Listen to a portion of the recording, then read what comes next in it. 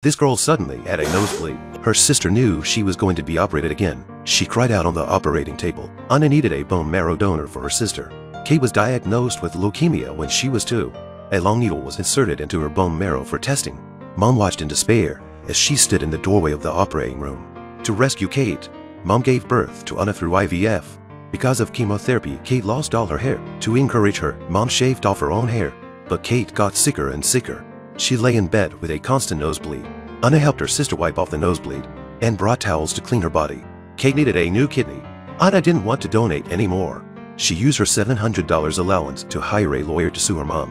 When Mom got the letter from the lawyer, she got mad and hit Anna. The operation didn't go ahead. Kate was getting weaker and weaker.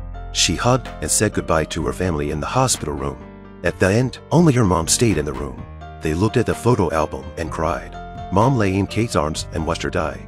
Actually, Kate was